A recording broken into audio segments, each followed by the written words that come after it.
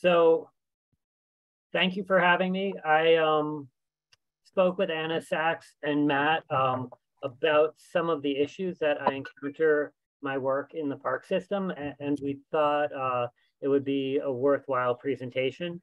But please feel free to, I have some slides to kind of share and organize some of what I wanted to present. But if you would like to moderate any comments as I go, hopefully we can have a conversation afterwards. But just a little background, I've been working for the New York Restoration Project for 15 years. Prior to that, I was an art teacher and a landscaper and doing a variety of things. While I've been at NYRP, I've gotten more and more interested in environmental science, pursued a master's degree there, and it's become a big part of how I think about the restoration work NYRP does. For those of you who aren't familiar, New York Restoration Project was founded by Bette Midler in 1995. We're a not-for-profit whose mission is to restore and program green space in underserved areas throughout the city, and that has looked like different programs at different times in our history. We were founded to pick up garbage on the west side of northern Manhattan in Fort Tryon and Fort Washington parks. Since then, our work in parks has focused on the east side of northern Manhattan. So you can see on my screen here on the right side. Jason, we actually can't see your screen. Oh, sorry. Well, you didn't miss too much yet. I guess there's something I need to do to share it. Here we go.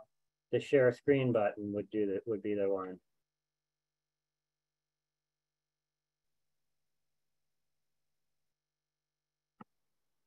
All right. Got it. All right. So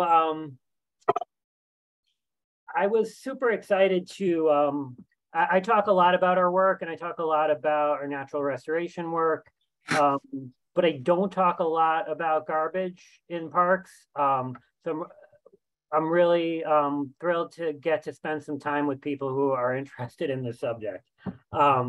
And part of why I think it's important is because we tend to talk about it as litter. But I think what we encounter in parks actually has some substantial policy and environmental concerns that are beyond just sort of like litter removal, which is kind of how NYRP first started thinking about it. When we started our work, as I said, on the west side, and now we're focused on the east side of northern Manhattan. We take care of about 80 acres in partnership with the Parks Department, including the northern half of Highbridge Park, 2 miles of the Harlem River Greenway that run along the bike path from about Dyckman Street to about 170th Street. And then Sherman Creek Park, which is a park that's kind of been developed in multiple phases on the Harlem River. The organization has grown a lot from trash removal, where we first started. Million Trees Initiative was a major partnership with the city, and we also own and operate community gardens and help build community gardens around the city, but we still start every day with trash pickup, for better or worse. It's a big part of what we do. So I normally, all my PowerPoints are filled with pictures of pretty flowers, but in honor of you all, I wanted to cut right to the garbage. And you know, central to NYRP's work is thinking about equity in green space. And thankfully, it's come to the fore in a lot of conversations more recently. But it's certainly manifest in litter. You know, city services and investment in green space is still radically unequal. And this is an example. This is a section of Highbridge Park that's adjacent to the Polo Grounds houses, one of the largest NYCHA properties in Manhattan. Very little access to green space, and large chunk of the park is a illegal dumping ground that is similar to, you know, a lot of the conditions that was more common in New York City parks many years ago could be found in more high profile parks. It still persists in parks where the communities don't have the resources or the voice that's needed. And so this is from a few years ago that we've made, the community and the Parks Department has made quite a bit of progress cleaning up this section.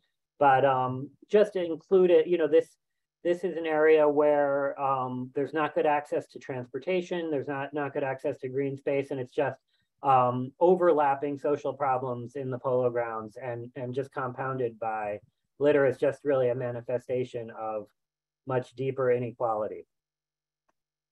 And at its most extreme, we have ongoing challenges and growing challenges with homeless encampments or unhoused folks living in our parks.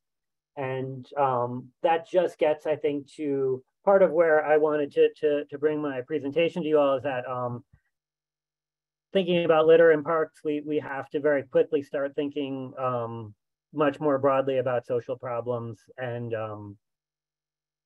things that are maybe more important than litter, like trying to live safely and with dignity, but we can't really solve the litter problem in parks if we don't think simultaneously about addressing the housing crisis and the opioid crisis and a number of other issues that we grapple with.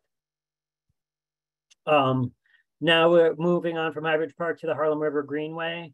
This is a morning. So this is, I think, more what we might think of as parks litter. And it's, this is a particularly bad morning, but, we have a lot of these weekend mornings. If anyone's familiar with Northern Manhattan or Van Cortlandt Park or even Prospect Park, well-resourced parks will look like this often on a morning after a holiday weekend. And this, I think, is worth some consideration as well, because I don't think the nonprofit partners in the Parks Department, we're sort of equipped to deal with litter on a small scale, but we have pretty large informal events, which, for better or worse, are sort of have become part of how people are using parks. And we don't, the waste stream isn't separated, none of it's recycled. There's not adequate facilities for all these events. So we have like a little bit of a mismatch between how we've sort of informally decided to use our green space and how we're dealing with the waste management. And I think there are models for how that could be looked at. There are places where one can try to more intentionally encourage people to remove trash. And so rather than leave stuff behind. So, I think right now our messaging to the public is to sort of do their best to put stuff in trash bags and then we remove it all. But it's not the best way to handle it. It's not what our staff is really there for. We're, our crew, if we weren't spending the whole day picking up litter, would be working on restoration projects, gardening, education projects, kind of doing the hard work of adapting our landscape to climate change and teaching people how to appreciate it. And, so it's a tough thing to do to staff that are not, we're not a unionized garbage hauling outfit. And that's the case for many parks workers across the city. So I think it's really, it's an issue of also kind of like treating our workplace, our work crews fairly, that I think we need to do a little better job thinking about it. But there's also policy issues. So this is an old photo. Most of my photos are pretty recent. But it's an example that struck me at the time, how policy can impact dumping in parks in unexpected or maybe expected ways. So not long after the city stopped collecting electronic waste at the curbside, we saw an explosion of televisions throughout the park system. And we still see a lot of televisions and e-waste. And again, the Parks Department and the nonprofits that work with them were not really set up to handle this appropriately. And so not all of it gets dealt with the way it should be. And so I think there's a real need to kind of like align resources with the reality that is generated by the kind of policies that we get. Extends to bathroom use. maybe outside. I'm not sure if it falls under the solid waste umbrella, but thankfully it's an issue that's getting a lot of attention in the city. But we don't have adequate facilities for people using green space and open space to go to the bathroom. And again, it just becomes a major quality of life issue in the city if people are making their own bathrooms. And again, it's a challenge for the folks who have to clean up these spaces. This is right next to an elementary school, you know, so it's sort of, it's not healthy. It's not an ideal way to use our public space. And I think we could continue to do better. Really, one of my take-home messages that I think I'm not a policy wonk, definitely not when it comes to solid waste policy, but in my opinion, anything that we make hard to dispose of comes to the parks. And so cooking grease is a great example. These are cooking grease left out by neighborhood restaurants, comes into the park system. And again, I can only hope it's disposed of as well as possible, but it's not really what's supposed to be happening with used cooking grease. Not all of it comes from small businesses and park users. Our city agencies and subcontractors for city agencies in underserved areas regularly don't dispose of construction debris, and that especially in natural areas and underserved areas and parks. If you put a shovel in the ground, you're going to encounter many generations of dumped concrete. And so it's something that we also need to look at how, you know, subcontractors for the DOT operate in underserved neighborhoods. When they're done repaving a road, what happens to that extra asphalt? And who's out there making sure that it gets dealt with properly? So this is just a little, like I said, I spend a lot of time thinking about what's dumped in parks, and I don't often get to talk about it. So I had a lot of fun making this little collage of some of the types of things we'll find in the parks that are a little hard to figure out what to dispose of. But even a regulation as benign as saying you have to wrap your mattresses in plastic to prevent the spread of bed bugs will lead to dumping of mattresses in green space. One of the issues we wanted to spend a little time thinking about is IV needles. It's an ongoing crisis in green space, particularly the spots we care for in Northern Manhattan. In July, NYRP removed over 1,200 used needles from Highbridge Park. And it's a park that the city has invested a lot of money in restoring and trying to get people to use. We spend a lot of time restoring the forest. It's a beautiful forest and we love it, but it's really hard to do if it's filled with needles. It's dangerous. It's hard to encourage people to use the parks if we can't guarantee that they're reasonably safe. And it's an example, it's a solid waste problem. We have to figure out what to do with these needles. It's not easy to get rid of them. At the moment, we work with a nonprofit partner called the Corner Project. Otherwise, we would have to bring them to a public hospital. So there's a lot of temptations to dispose of these things improperly and not safely. But the solution is not just figuring out how to dispose of them properly. It's really figuring out how to provide people safe injection sites and deal with all the social challenges that are needed.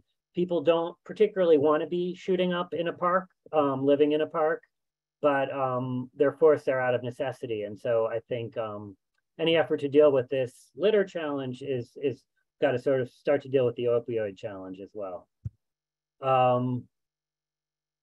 So this is a big survey. I'm jumping around to a lot of big challenges, but you know, I think they're all areas for great improvement and great optimism. So what we're looking at here is the gallery caused by an invasive beetle larvae on an elm tree. In case you all aren't aware, we're in the middle of an invasion from the emerald ash borer, which is an invasive beetle that's killing out all the members of the ash genus in our region. So it's really quietly moving, pretty significant ecological catastrophe, potentially significant extinction event if it really continues to be near universal mortality of ash trees. So it's a terrible ecological problem, but it's also a waste management problem.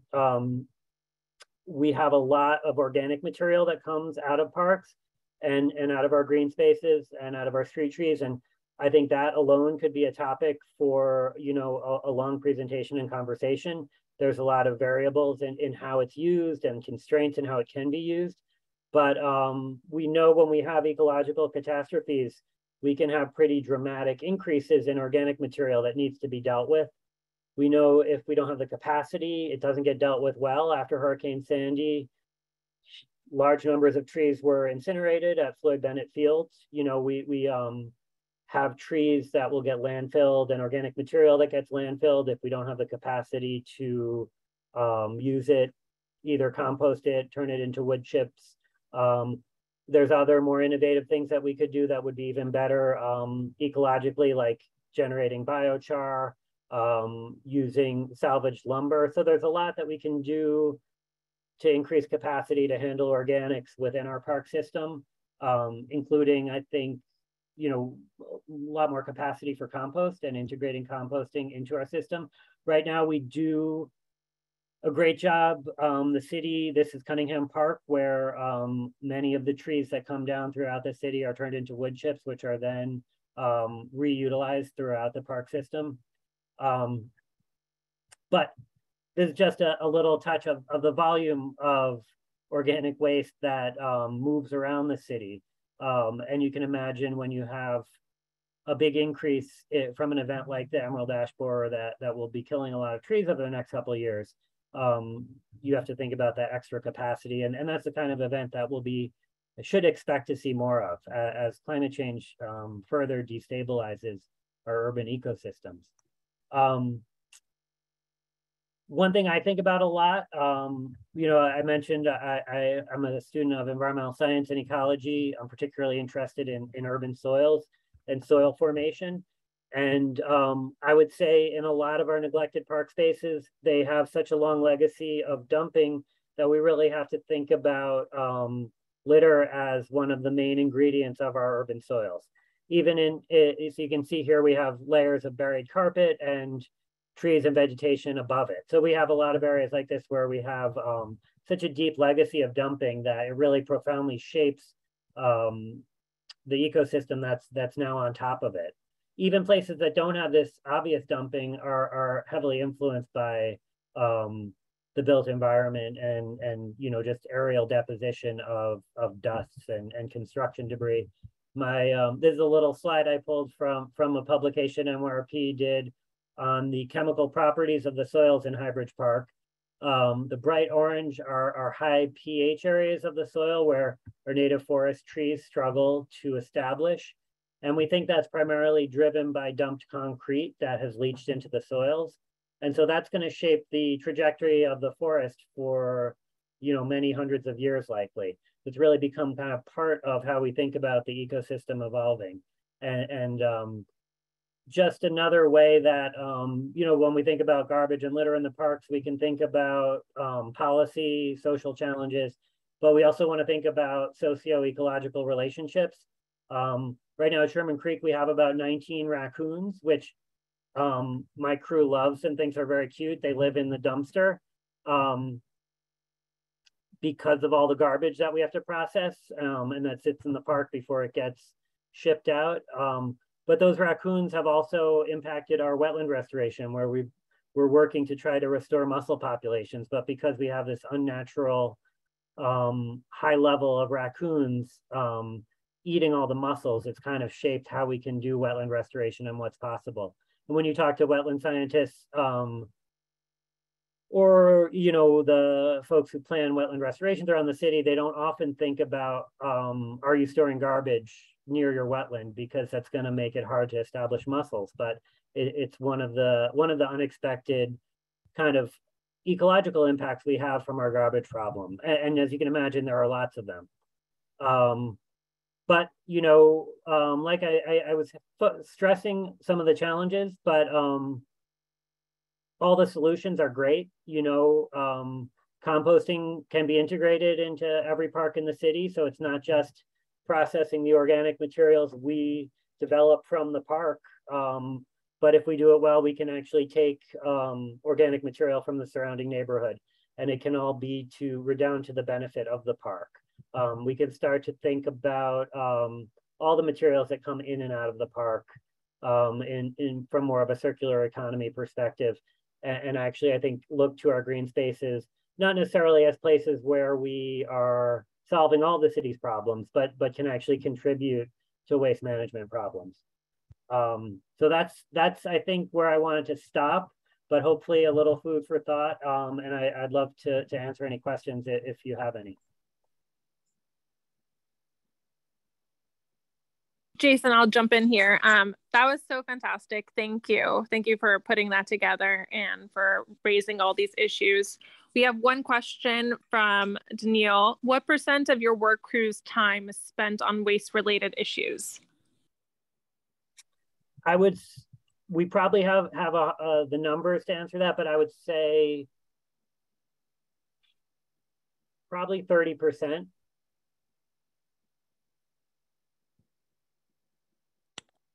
Okay, thank you. All right, so we have some questions in the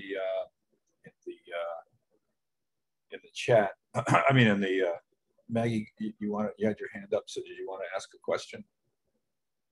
Yes, introduce myself as Northern Manhattan local. I founded and president of the Ring Garden at Dyckman and Broadway. You may have passed by it. I have a question which pertains to perhaps some of the gardens, and that is that parks still won't pick up recyclables, even if they're all separated for them. They won't put out any recycling bins. And that being, you know, our main reason for being here, is that something that NYRP is interested in, you know, working together possibly to get a bill in the city council and funding for having recycling in parks? I'm first of all, nice to meet you, Maggie. I've heard your name for many years. Also, I also live in Northern Manhattan, and I can say I think it's a huge problem, and I can't speak to NYRP's kind of position on a public advocacy issue. You know, in general, our approach to our work is to be fairly conservative and cautious when it comes to public advocacy. You know, my role is to sort of talk about how we manage the land, and as you can see, I have a lot of opinions about that I think have policy implications, but I can't speak to NYRP necessarily endorsing a specific policy position, but I could certainly internally advocate for it and connect you with the folks at NYRP who could kind of make that decision if you think it would be a valuable conversation to follow up on. I think it would. Like, I know we came out in support of the plastic bag bill, but you know, that kind of stuff isn't it's not in our wheelhouse normally. Yeah, I have a couple of questions. So have you seen an impact from that plastic bag ban? Removing plastic from trees and what have you? That's really tough to say, particularly because of its overlap with COVID and its kind of uneven adoption. I want to say there has been a reduction, but it's hard to say. You know, we spend a fair amount of time in the winter pulling trees, plastic bags out of trees with like a grappling hook on an extension pole we call a bag snagger. And I think the demands for that work have been diminished, but I can't say for sure. Sure. And then it's obvious from, you know, when we talked on the phone with Anna, you, myself, and you, it didn't really resonate with me as deeply as looking at the photographs that you brought, right? You know, the photographs of the materials in the park, the illegal dumping and the waste as a result of just using the park, right? And so those are two distinct waste streams that originate from two different sources, right? One is using the park, and the other is, like, you know, contractors just restaurants and stuff. If you were to think of a solution for the illegal dumping, do you have like any thoughts on how you would attack that problem first, and then I'd ask follow up on the question with just park usage. Yeah. So I mean, I would love to see the incentives for small businesses being different. I would love to see everyone taxed enough that the city could just deal with the cooking oil and the construction debris from small contractors. I don't understand why small restaurants don't just pay a tax and then the city can deal with the cooking grease responsibly, rather than kind of having these private truckers and then incentive for dumping. So personally, I think that the best approach is to not try to, enforcement in large natural areas is very difficult. To set up like a sting operation to catch a small business dumping is I think kind of a backwards thing to do about it. To have to throw fences up around green spaces because you're afraid of dumping, which happens right in underserved neighborhoods, and then you're cutting off low-income neighborhoods from green space. I mean, all those options are really not good options. So I think ideally you want to have a system that removes the incentive, the financial incentive for a small business to dump to begin with. And then I would say, the Parks Department doesn't, they also don't advocate necessarily for dealing with this stuff, but I think within the city, we need to make sure that the folks that are going to be having to deal with this stuff are given the right appropriate tools to properly dispose of it. I know, when we have a car abandoned in the park space or a boat is abandoned or people dump concrete, it's like it's the first time it's happened and no one knows what to do with it because the agency really isn't, again, they're sort of built for a little bit of litter. They're not really built for the dumping that they experience. Okay. So those are my only two suggestions. Let's go to Debbie Lee Cohen. Hi, Jason. Thanks so much. It was great. And I really appreciate you're talking about these overlapping issues, socioeconomic issues that, most of us don't think about. I run an organization called Cafeteria Culture. We do a lot of street litter cleanups and beach litter cleanups, but not park cleanups. And I think what you said, and you answered part of this question already, about anything that's hard to dispose of comes to the parks, which a lot of us don't see. You have to get up early in the morning in some parts of Manhattan to see that. You get up early, you go to the park and you see what they're cleaning up. And actually, I was going to say something connecting to what Maggie's saying. I think we don't think of that kind of dumping necessarily as an urban issue. You see it in other places. If you live in other parts of the country, you see quickly how dumping becomes a giant issue and what other parts of the country, more rural parts of the country, are doing about it. So that's what I was going to say. I think, how do we innovate some new ideas really around dumping in particular? Yes, policy has to change, but also, Maggie, I like your idea of video and, can we do like we do for idling, that pass a policy that if you have a video of somebody dumping and, that doesn't seem like the ideal kind of situation, but what can the SWAB do? Because we do focus on policy. And I guess that's a question that Matt already asked you, and you answered that pretty well. But I feel like we could dig deeper into it. We could find more solutions around that, and in particular around policy. Like, what could we support?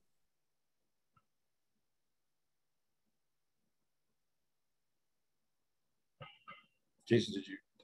Yeah. Yes.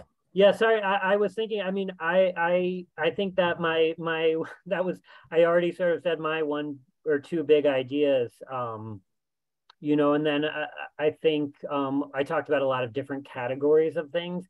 I think probably the other big category that I feel strongly about is kind of sustainable management and circular reuse of materials. And like, there's a lot of easy wins there that the city just isn't doing, like, I don't know if you all are familiar with like the Pure Soil program from the OER, where soil, instead of being trucked out of the city, is available for use. But it's like, it's really just a fraction of the kind of program that could be done to reuse materials in green spaces. And you know, the easy place to look is sort of organic waste and how organics are processed and cycled. And again, it's just a big change in culture in how spaces are managed and how we think about the materials that come in and out of those spaces. But we could do, you know, a lot of those areas are wonderful wins for better parks. You know, the more compost we use, the more our soils help sequester carbon and rainwater. So it's sort of, and then it reduces CSO. So there's a lot of like more positive things we can do with being much more cross-jurisdictional and cross-agency in terms of how materials are cycled through our parks. And that's kind of like, it's another policy area where I see a lot of bureaucratic hurdles to common sense solutions that would improve public space and reduce waste pretty dramatically. And that's kind of would fall in the bucket of, I think, sustainable management of green space. Excellent. So Alex, Alex Morgan, you've got a question, I think. Yes, thank you. So really quick, I want to say thanks for, you know, working on this issue, because it's sort of like a maximally difficult area to deal with. And, you know, you, in a lot of ways, have a minimum amount of control over it. So, you know, hats off to anybody who's working on it. But I was wondering what you think about maybe exerting, you know, a pressure over the things that the events that happen in parks that the city has really solid control over. So like maybe the way, for example, like the band shell is operated, or you know, things like you know, Smorgasburg in what is that, Prospect Park. You know, and then, you know, on the slightly smaller scale, maybe any sort of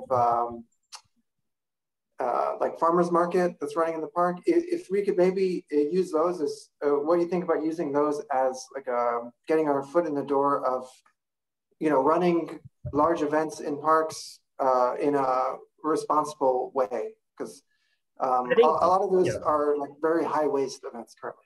I think that's a great idea, you know, because I hate to think of, you know, like the use of the Harlem River Greenway is a critical use for folks who live nearby that really need to get out and have some social opportunities, some events.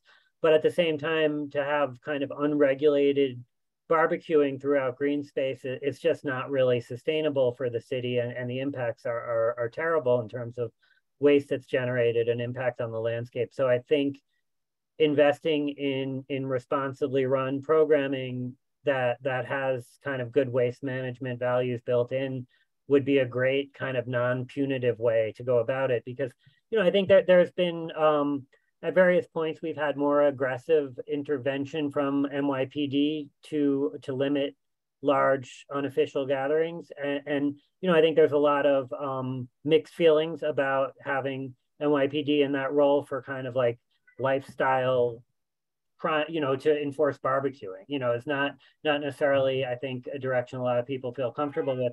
But how does the city kind of collectively say, but this is the way that public space should be used appropriately? I think it gets to the bathroom problem. If you don't actually have bathrooms, it's very hard to enforce people going to the bathroom in public.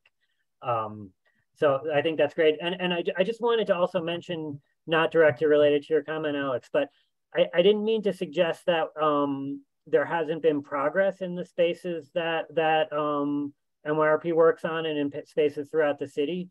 You know, Sherman Creek Park, when it was first built, was an illegal garbage dump, and now it's like a gorgeous farm and botanical garden almost. And you know, generally NYRP's model of like community outreach and cleaning up a space and beautifying it, like that does work. And I didn't mean to suggest that model doesn't contribute to a change in dumping and litter. but I also, I think that, I just think we can do more, and there are other ways to think about it. Okay, we have a couple more questions. Wendy, I'm sorry, I missed your, I think you've had your hand up for a while, I'm sorry. Okay, that's okay. Hi, this is Wendy Frank. I live a block away from Jackie Robinson Park. And last week there was a big event sponsored by a radio station who took big posters and taped them on all over the neighborhood. The event happened where they gave giveaways of food. A big massive truck came. People, it was like one of those supermarket shows where people just came with their carts and grabbed food and left, and they left such garbage. And I was just like, this is a kind of an event where you wonder who, you know, the radio station sponsored it, but they left tons and tons of garbage. So I don't know even like if they have a pre-meeting with the organization, a pre and a post meeting with the organization to say, you know, give us some money because you've left us some, you know, like fine them or some kind of debris pickup kind of agreement, you know, for an event, because there was.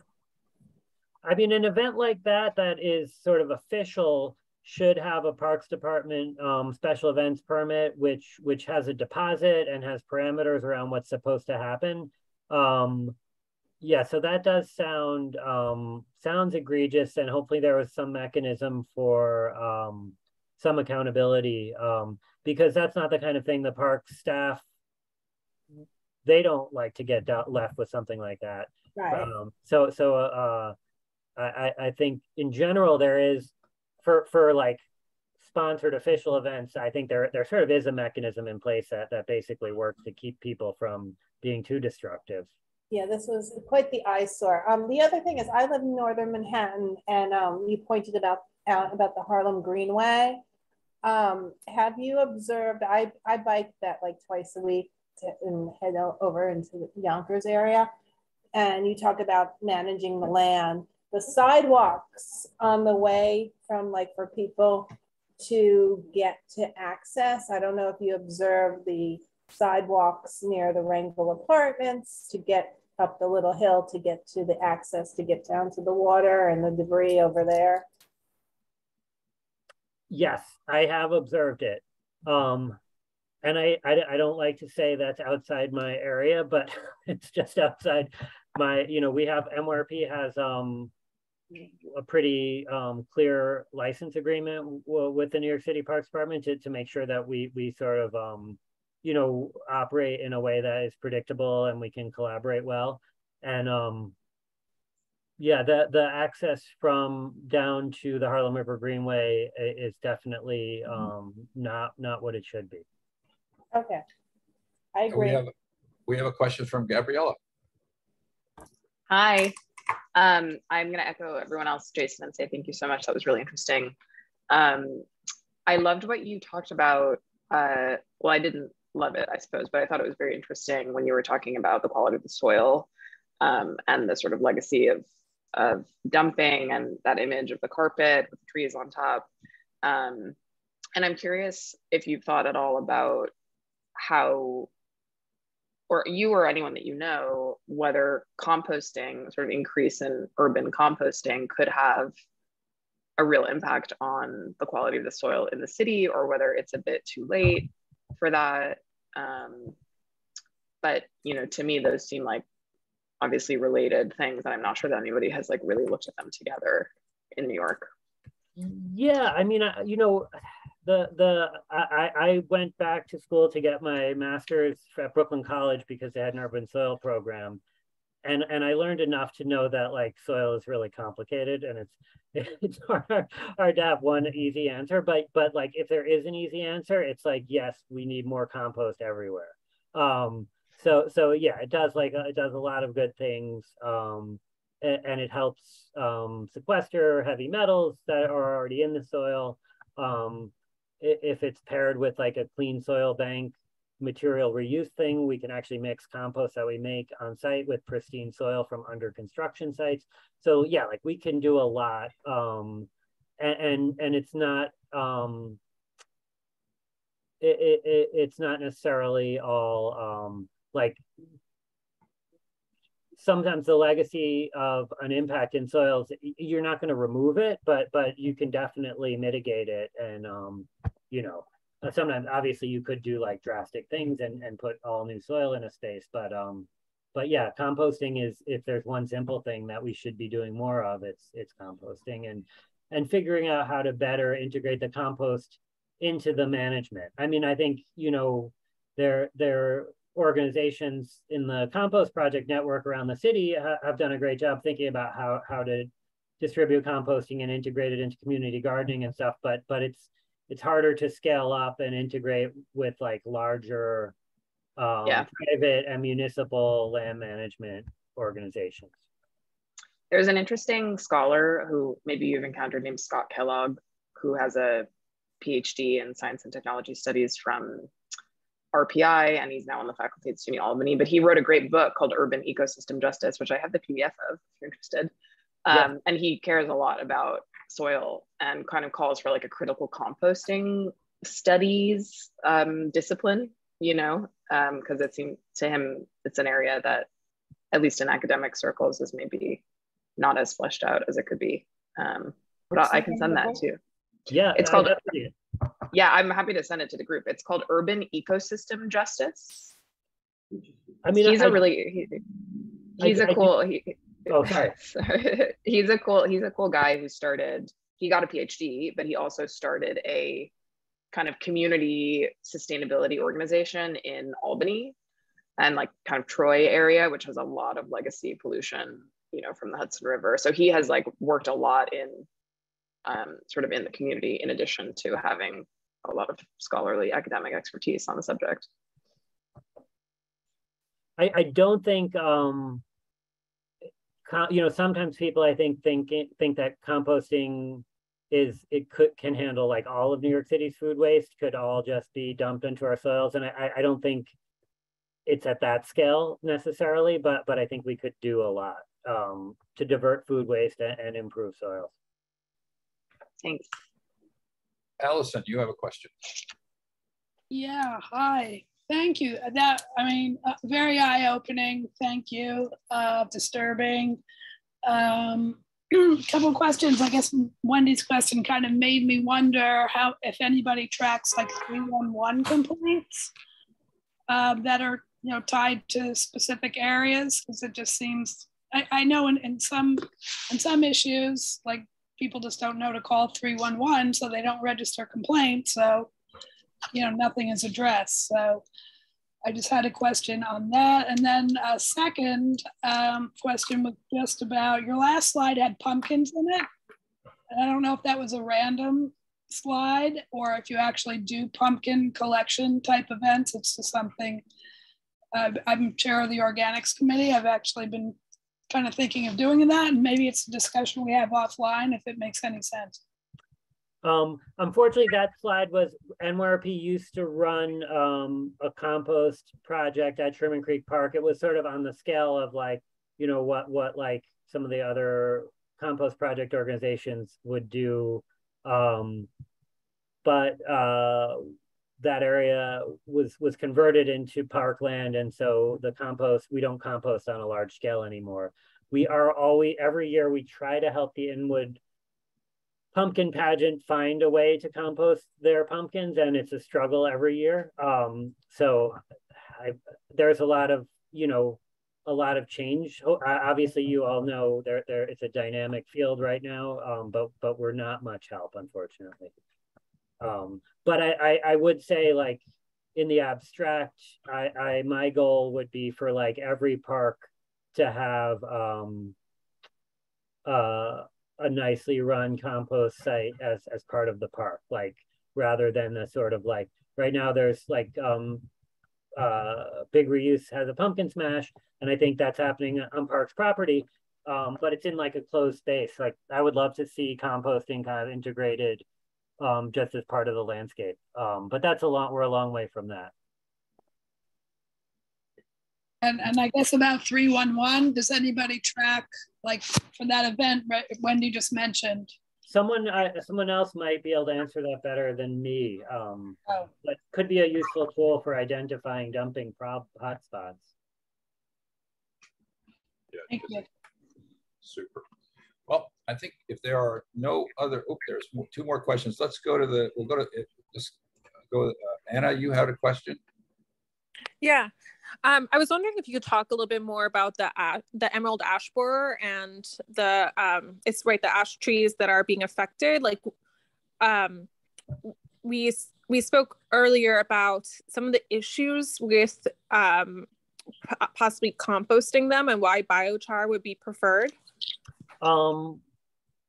So, when there's often a simultaneous to, we have had waves of invasions in our forests of invasive pests that can do pretty profound damage to our forests. So they're often have different rules around quarantining the wood and moving the wood. And that I think has to be part of any waste management strategy dealing with wood in the wake of one of these invasive pests. And it's part of why I'm a big fan of, I love the idea of having decentralized composting and waste management in green spaces. And I'm particularly the emerald ash borer.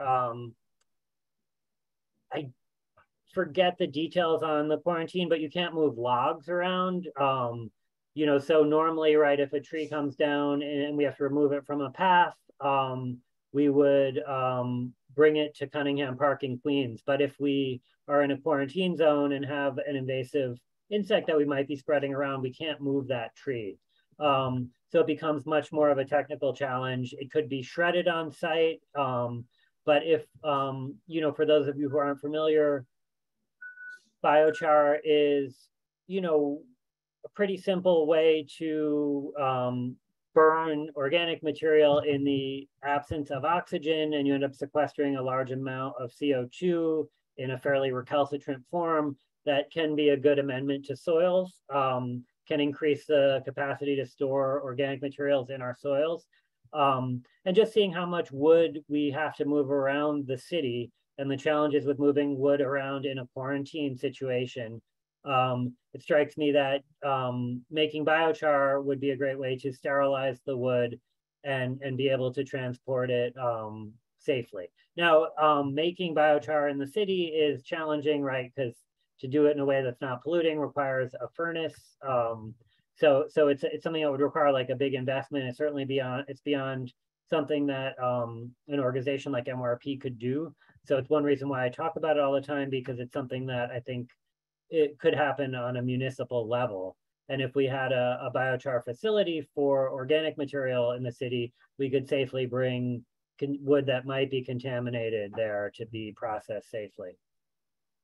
And it's if you look at some of the modeling, a lot of carbon can be kept out of the atmosphere. Because even when we compost our woody debris, a large proportion of that CO2 goes in the atmosphere. If we landfill it, a lot of it goes back as methane. Biochar is really one of the best ways to keep woody debris from our urban forests from going into the atmosphere. And our trees, even when they don't have the emerald ash borer in the city, don't have that long of a life. So it's techniques for using our wood that can keep the CO2 out of the air, like lumber or biochar, I think need a lot more attention. So we're going to have a hard stop just about at the top of the hour. So Sharon, you haven't asked a question yet. So would you like to go ahead and ask a question? Yes, thank you, Matt. Thank you for this presentation. It's really been wonderful. I tend to get trees from NYRP every year that you've been giving them out. So thank you. Great. But I just surprisingly read an article posted on my LinkedIn feed today about biochar. And I'm wondering, since it is so beneficial to the soil that you put it on, and it's a carbon capture, wouldn't it make sense to build a facility to produce that, especially if these invasive insect types of situations keep happening? And I feel like they have been in recent years, that city parks could really benefit from building that facility. And if you agree with that, would that be something that the Solid Waste Advisory Board could work on with NYRP to get the legislation and budget passed for that, or advocate for? Yeah, again, I would have to punt on NYRP advocating for biochar. I'm kind of like, I'm a little nuts about it because I agree with you. It's like, it should have been done a while ago. And it certainly needs to be piloted. Every soil is a little different, and every biochar feedstock is a little different. So it's like, I think it's at the phase where we need to look at New York City soils and New York City organic waste and start piloting the best biochar technology. But it's probably not going to be NYRP taking the lead with it. I think it's the kind of thing that an organization like NYRP could help with. Cornell is probably the leader in the area right now on biochar. They have a big biochar furnace that is, I think, helping to advance the conversation and the science around it. So yes, I think NYRP could be part of the conversation. That's great, thanks. Do you know the people at Cornell that are working on that? I don't have a personal relationship with them. But I've watched a bunch of their YouTube videos and they're lovely. All right, thanks. Right. I think we have one last question from Maggie. And Maggie, if you could try to make it brief, that'd be great. I'm always brief.